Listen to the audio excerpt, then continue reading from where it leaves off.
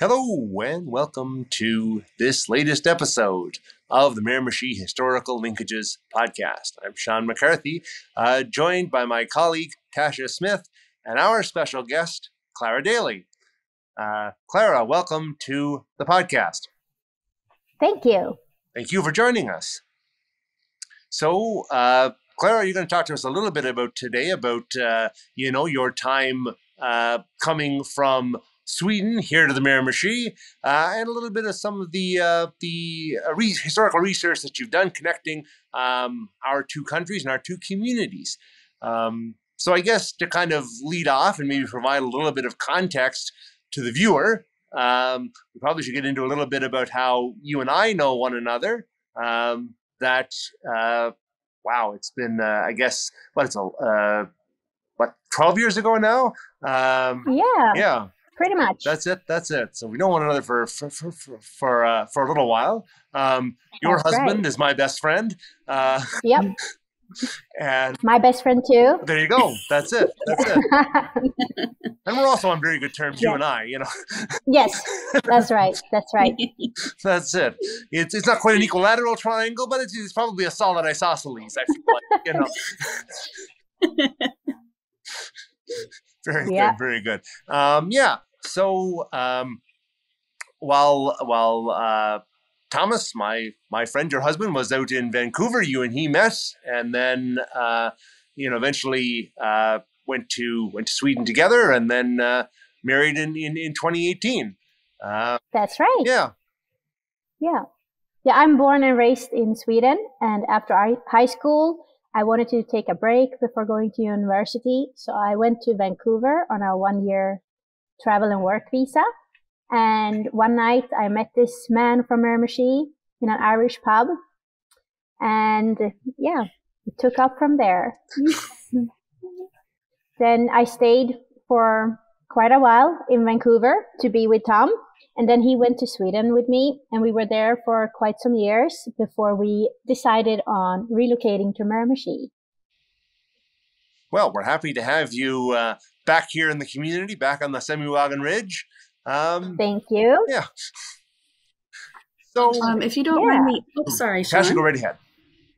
I was going to say, if you don't mind me asking, was there a reason why you guys decided to move back to Miramichi, or to move to Miramichi for you, but back for him? Well, a lot of different reasons, really. We wanted to be with his parents, and he found it hard with the language in Sweden, and we thought, there was different kinds of opportunities for us here. Okay. Yeah. That's cool. I was kind of curious, was there research involved too, or? No. Just more of a personal preference? Yes. That's right. Yeah. I don't blame you one bit. So Thomas is born and raised here, and he has his parents here. So that's probably the biggest reason. Right. Yeah. So before that time, of course, you had visited Miramichi on a number of occasions. As a visitor, now as a resident, maybe could you give us kind of a little bit of your impressions of the community as you found it in those years and as you find it today? Yeah. So the first time I came to Miramichi was for Christmas in 2012. And I was living out in Vancouver then. So I've already been to Canada, but it was the first time I was in another province, but British Columbia.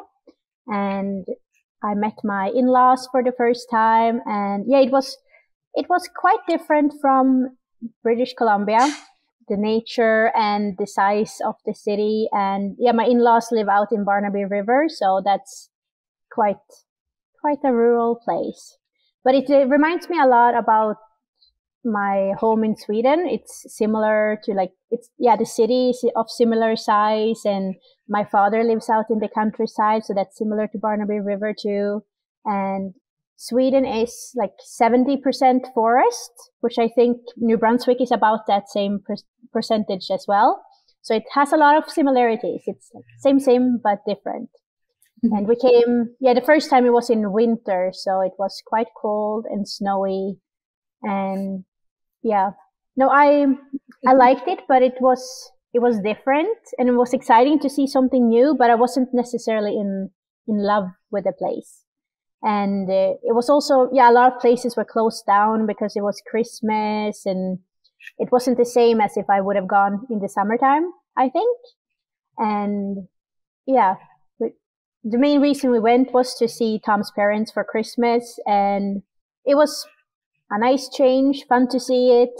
I got to try Dixie Lee for the first time, and it was, yeah, but I don't know if I thought like too much of it. And yeah, then we moved to Sweden shortly after that, and we came back like most summers for quite some years. And that was like every time we came, I kind of liked the place better and better, and it seemed like more small businesses opened, and they like all these unique little things.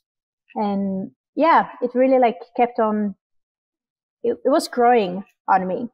And on Tom too, like he was, like a lot of people growing up here seem to want to leave, but then they also want to come back eventually. And I think it might be like a mixture of, yeah, all these new things that seem to open in Miramichi, all these little businesses, companies, stores, very unique things, which I really enjoy.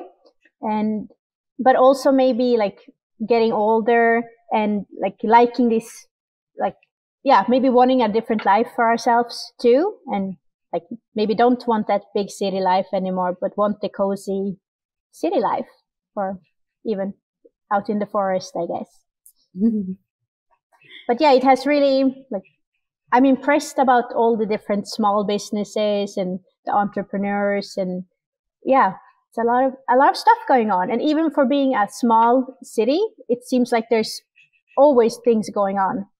No, absolutely. And I think that's a really good point to kind of say that, as people change, so do communities. I think, we often kind of think of, places as being very static, but I think, you make a really good point that even in the last, 10 years, there's been a lot of growth and a lot of change here in Miramichi. Mm-hmm.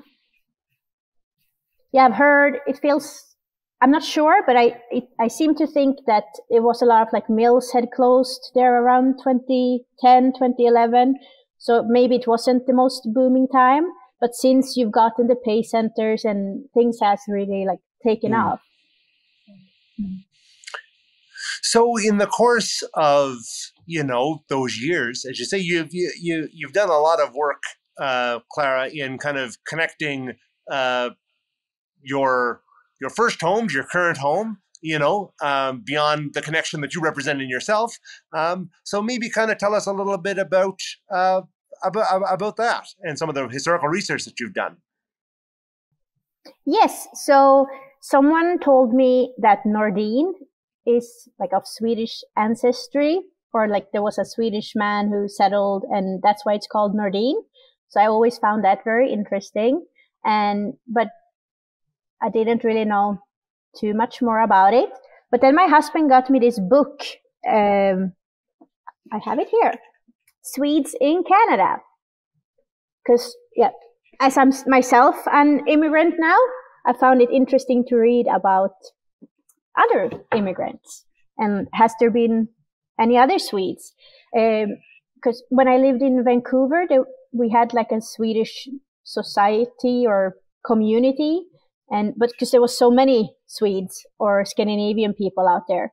But here, I don't really know of, I don't think, any other Swede.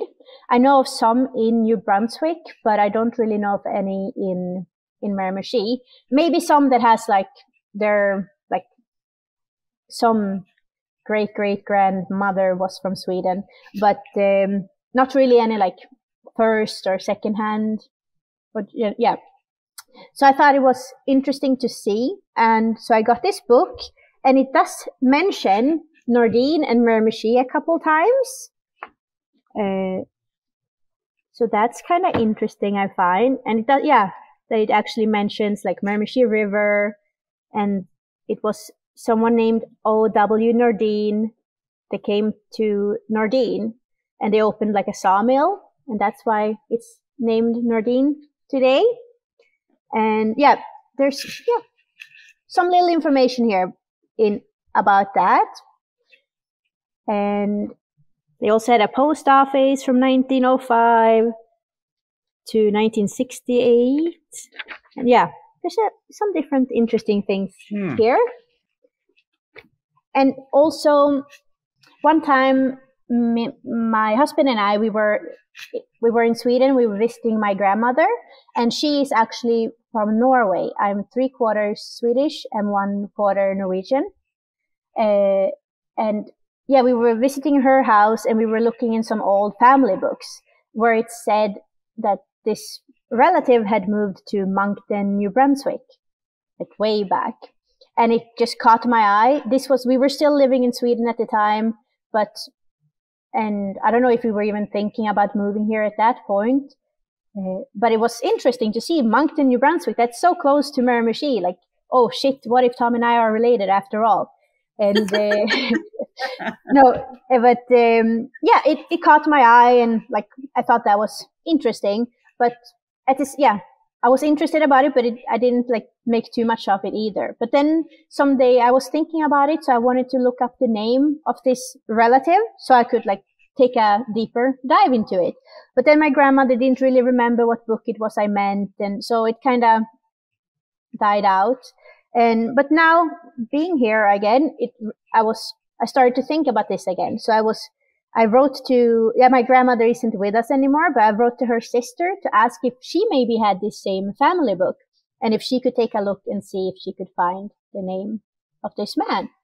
And she found him, and it said that he lived on this address in Moncton, and he had a wife and 5 daughters, and all of their names was there. And I thought, well, I'll see if I can find any of them. So I did a search on Facebook, and I found the daughters, but they seem to now live in Ontario. So at some point they had like left the province, and I sent a message, but it took a while to get their attention because it went in the junk folder because we weren't friends. But eventually someone found my message, and I'm now in contact with these relatives of mine. And at first, I wasn't sure exactly what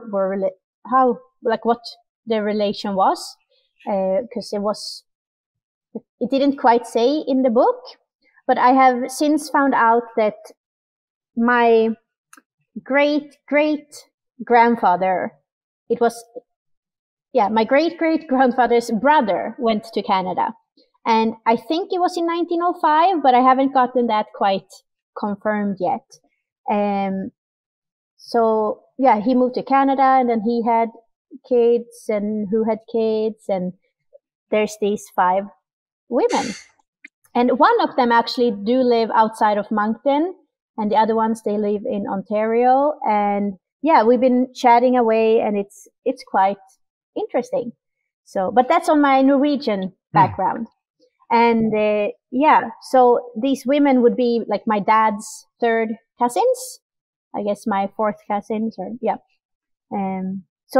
turned out like I thought just like, oh, it's interesting, we're related, but I wasn't sure how. But it was kind of like closer than I could have imagined. Because it turned out too, this like great grandfather, he had a lot of children with 3 different women, but it is with the same mother that we're related. So it's like even tighter. Like, they weren't half siblings. They were full siblings. Yeah. So I might go sometime down to the Moncton area and meet one of my 4th cousins, I guess. How exciting. Yeah. So I'm talking to one man too. He would be some kind of a cousin to me. He's in Ontario, and he's quite into this heritage and family things. He's working on like the Canadian side of the book, I think, and he's looking into like some of the questions I have. So. But it's quite interesting. You never know. Like, I had no idea that I had like relatives in Moncton, but there we go. you said he was writing the Canadian side of a book. I'm sorry, I might have missed it. What book is being written about?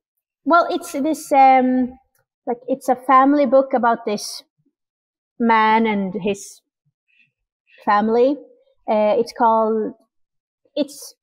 The book was like the book that I was looking in, and I found that someone had moved to Moncton. But that one is written in Norwegian, so I think he kind of like translated it to English. Oh, okay. Oh, that's awesome. Yeah, it's pretty cool. Yeah. Yeah.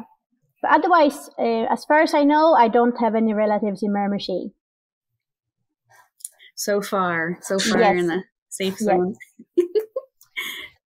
But yeah, it has.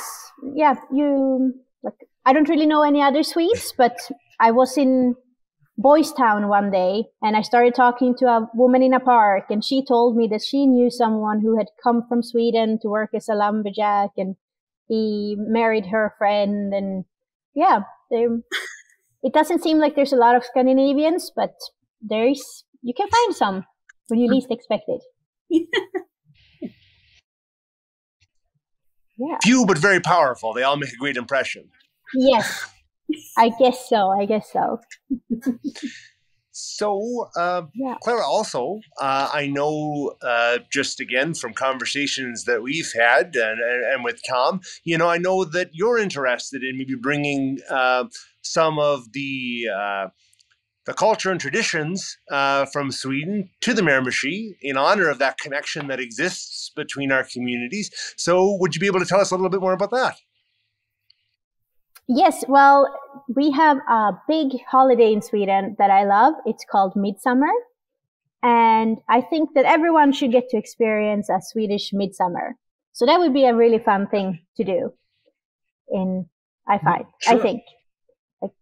And yeah, I don't have any plans right now. It's just ideas, but I would like to sometime, pull off a big midsummer party celebration.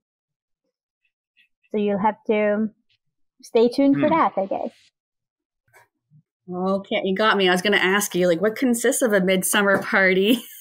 Yeah, I've never heard of this before.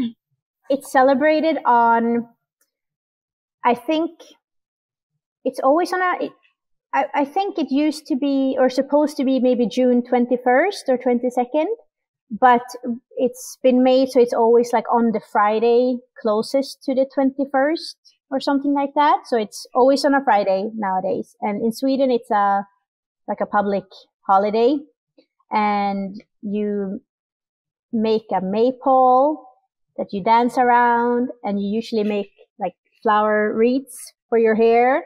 So you look all cute and pretty, and you dress up and you eat food, and we usually have a smorgasbord in Sweden, a buffet of different things.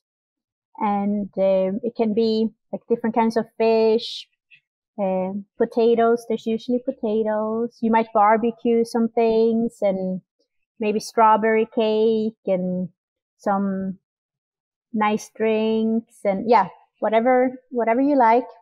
And so you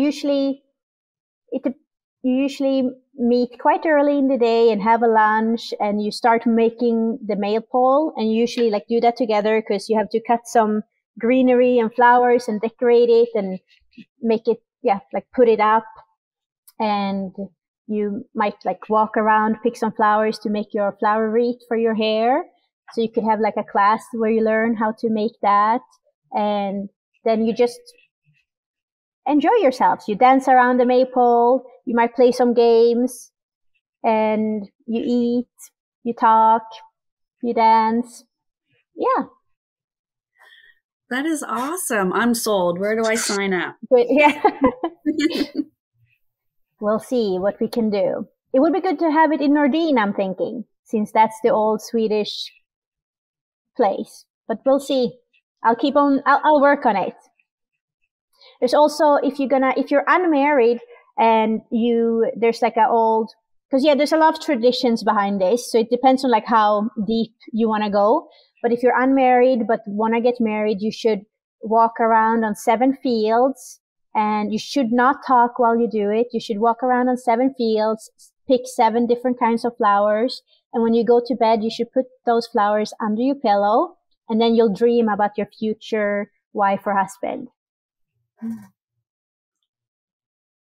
Is that done during that time of the midsummer party, like the night before or after, or? Yeah, I think it's done between Midsummer Eve and Midsummer Day. Yeah. Very good. So for all you you lovers out there who are looking for somebody, right around the 21st of June, you know what to do now. 7 fields. I'll send out a reminder. Yes. Yeah. But yeah, it's always a good time. Some people do like big family parties. Some people do more like friends. It's up to each and everyone. I will be going to Sweden this summer. So I'll be in Sweden for midsummer this year. So I can get some inspiration. But maybe next summer we'll have something big here in Miramichi. Well, we certainly look forward to hearing more about that. And you never know. Maybe this time next year, or I guess in a few months, next year, maybe we can do a live podcast from Midsummer's in Nordine. Maybe so. So there you go. That can be our goal. This is it. So subscribe to the channel, folks. You know what I mean? Click the bell icon. Make sure that, you get all the updates so that you can be a part of that as well.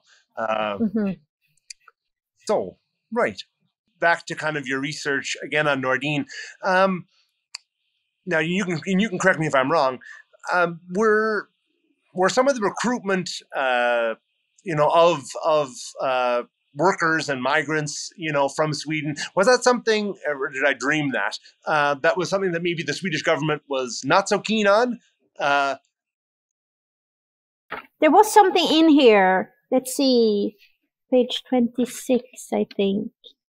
Yeah, they do mention in this book again, The Swedes in Canada, that companies requiring specialized workers sometimes set up immigration schemes.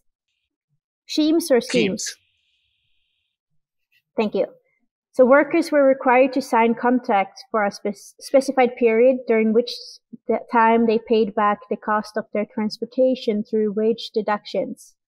And Swedish authorities discouraged immigration schemes. In 1903, the Davidson Lumber Company built a sawmill at the mouth of the Miramichi River with O.W. Nordin from Sweden as manager.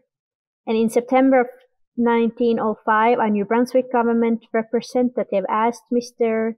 Carrick, the British Vice Consul at Gävle in Sweden, to assist Nordin in hiring workers experienced in sawmill and wood separations. In all, 114 men were hired. And then the Swedish government successfully sued Carrick for having illegally acted as an immigration agent. But the judgment was later overturned.